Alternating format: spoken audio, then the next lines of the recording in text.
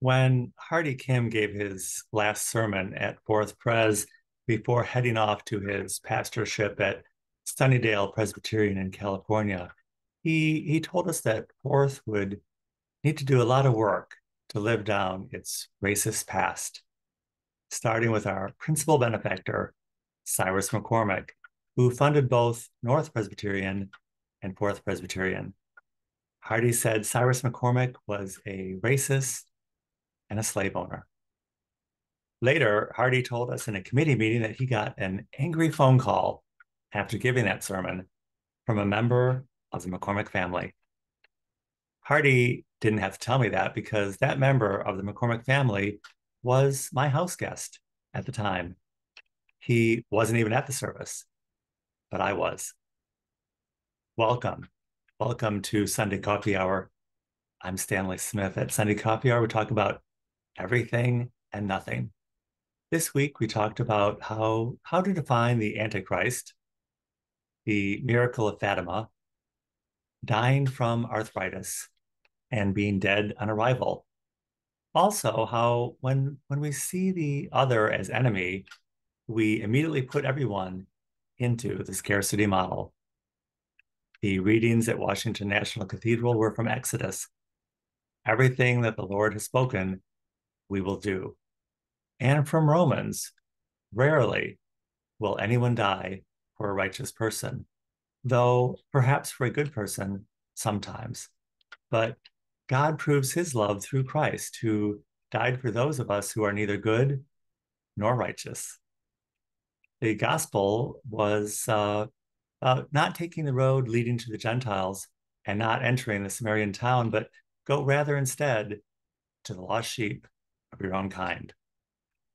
The sermon at Washington National Cathedral was by Reverend and Senator Raphael Warnock from Georgia.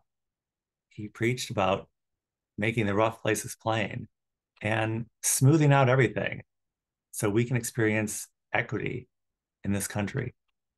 He explained that our democracy is broken and unjust because people can't get what they want. Mr. Warnock disparaged those who came before him in the Senate and said he occupies a seat that was once held by a staunch segregationist. And his office building is in a building named after another racist from Georgia. Mr. Warnock said, we see resistance in this country to equity because it means that someone is going to have to give up some of what they have.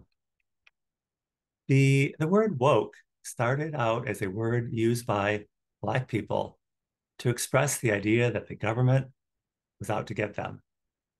Later, the word was appropriated by white people to mean that we're the good white people.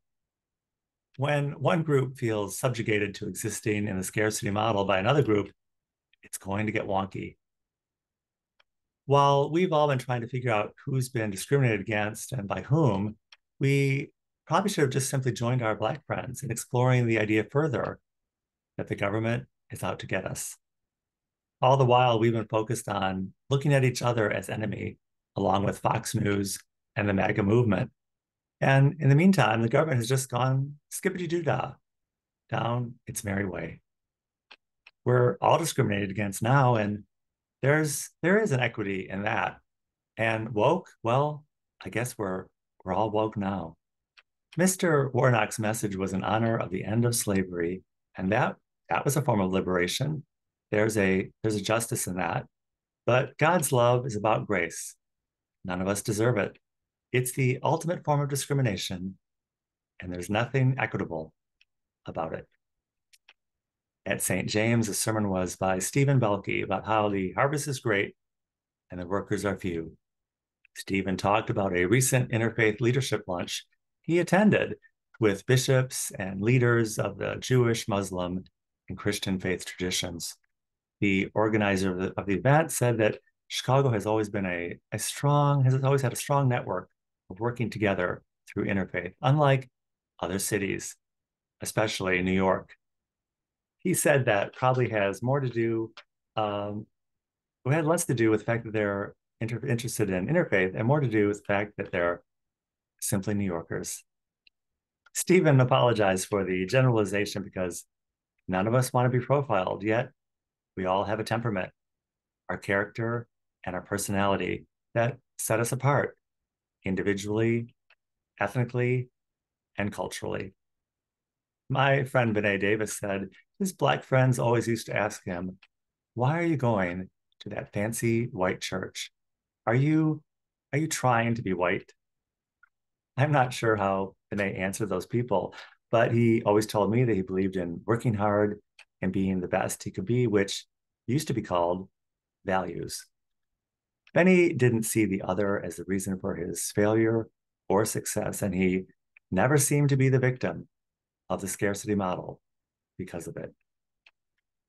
We learned this Sunday that Marsha Heizer died. She headed back to Wyoming a short while ago to be with her family to enter into hospice. I'm not sure which was more troubling for Marsha, the idea of dying or spending her final days with her Trump-loving family in Wyoming. Mr. Warnock cited Fox News a couple of times during his sermon. Fox News and Trump are euphemisms for the other, and that just keeps us locked in the scarcity model. I have a friend who's been going through a very bad, a very rough time with pain and suffering for both her and her son. Until recently, it occurred to her, what purpose is the pain and suffering serving? In the process, she felt herself moving from hope to resolve. And she experienced in the process justification by faith. I never told Marsha that when she first came to Fourth Church, I immediately invited her to be on the Labyrinth committee, that I got a lot of pushback and actually got called out on the carpet for inviting Marsha onto the committee because Marsha was not technically a member at the time. And clergy said because of that, she couldn't serve. I never mentioned it to Marsha, and I simply found a way to sidestep the entire issue. And Marsha never had to experience the disappointment of knowing that she was disinvited by the very clergy that she adored. None of us want to be discriminated against, and none of us want to get an angry phone call from a member of the McCormick family. The best thing that Mr. Warnock said in his sermon is when he quoted Dr. Martin Luther King, who said that the moral arc of history always bends toward justice. And sometimes it is just a phone call away. If you would like to join us at Sunday Coffee Hour is every Sunday at 12 noon Central Time on Zoom. I will include my email in the description of this video. I'll be happy to send you an invitation. And I look forward to seeing you very, very soon.